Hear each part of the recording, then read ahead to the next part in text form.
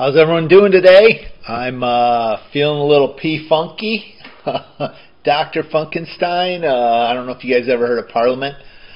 That was one of the groups I really liked in the 70s. They were kind of rap before rap was rap, so that's why I liked them.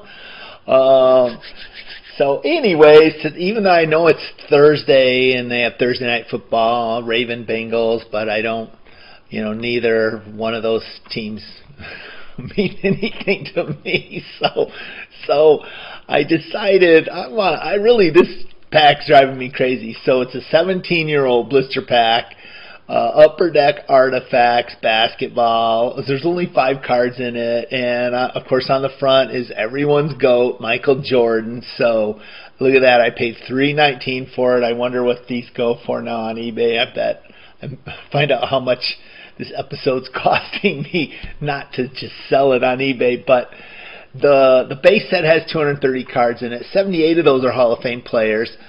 We're talking Yao, T-Mac, AI, Kobe, Shaq, D-Wade, Zoe, Dirk, KG, but also old school players like Bill Russell, Bob Cousy, Dave Cowens, the Admiral, Earl the Pearl, Mikan, George Mikan, Dr. J, Bird, Magic, Pistol Pete, and my GOAT, Wilt Chamberlain. I always said Magic, Wilt Chamberlain. When I've already justified why I think Wilt's the GOAT. But there are also 50 rookies in the base set, including, this was the Greg Oden year, Mike Conley, Joakim Noah, and then this one player named KD, Kevin Durant. So pull a KD rookie, that would be cool. There's also 19 insert sets, including a lot of jersey and autograph cards, and there's 6 parallel sets. So there tons of, the possibilities are endless. There could be an MJ autograph in this.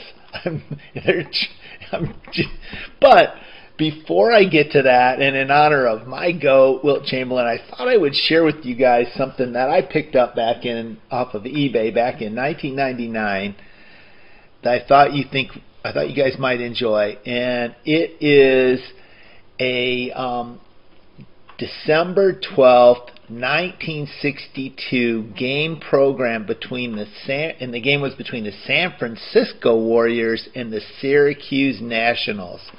And the Warriors won the game 136 to 124. Wilt scored 61 points.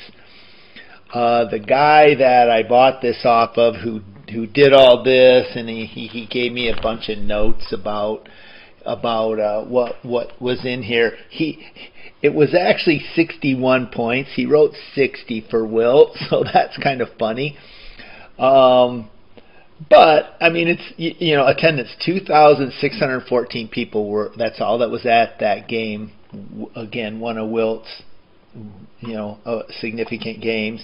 Hal Greer's in here, Dolph Shays, Johnny Kerr, so Wayne Hightower. So anyways, what's super cool about this is the front actually has some autographs on it.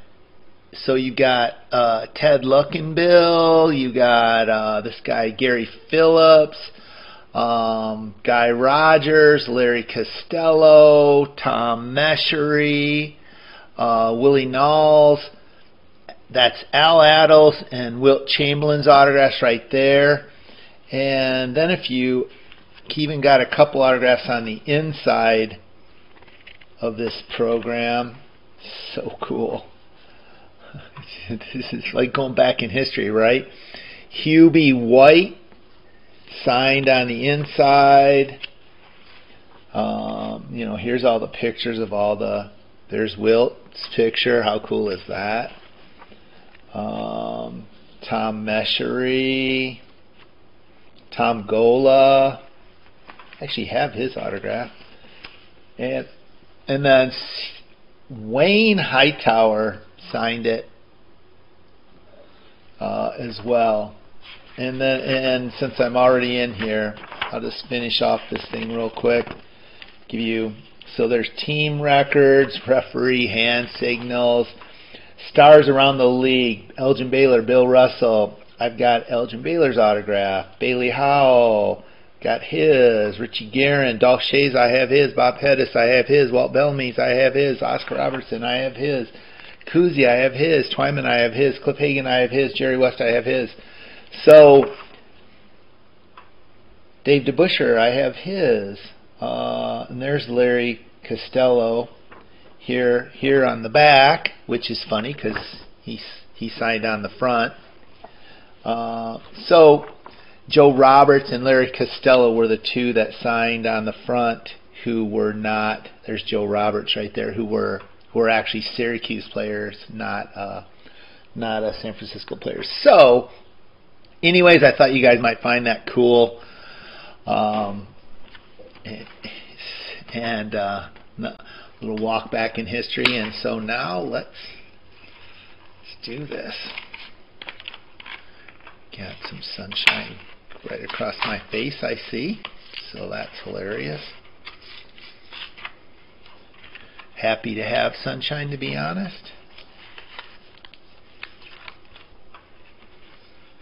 Look for 1-of-1 game used team logo cards. It says that right on the bottom. So there's the back. So we'll set that over here. I guess it doesn't really matter because we only have 5 cards, so this isn't going to take up much space. So right now, the possibilities are endless. As soon as I open it, I didn't cue up the sad trombone because I can't, man. There's no way. Come on, MJ. MJ's autograph. Put a grandkid through school. Give me MJ's autograph.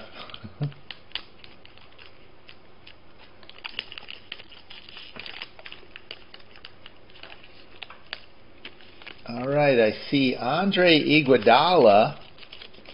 Nope, 3-year NBA total, so that's not his rookie card. But I do feel like Iguodala is going to end up in the Hall of Fame. So here's what the back of these cards look like. And let's take a look at the front.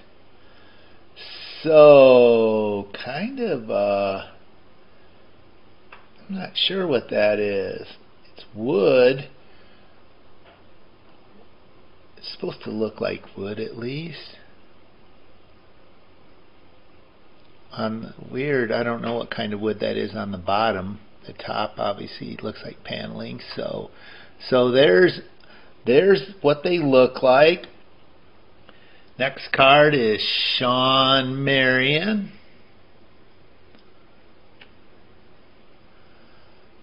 He put up some really good numbers, but I just don't see him making the Hall.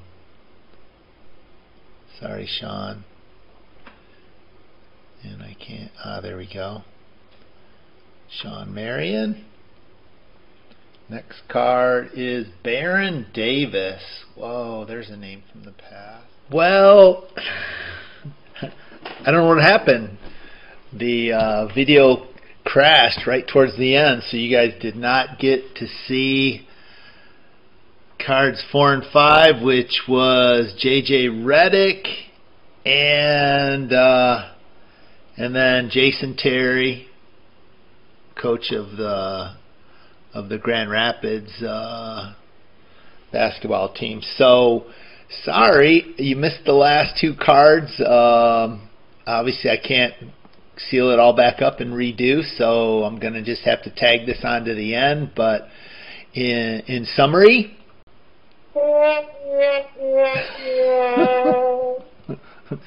sorry, I know. I mean, Baron Davis, Andre Iguodala, that's a cool card. Shawn Marion was a good player, but no Hall of Famers, no autographs, no Wilt, no MJ.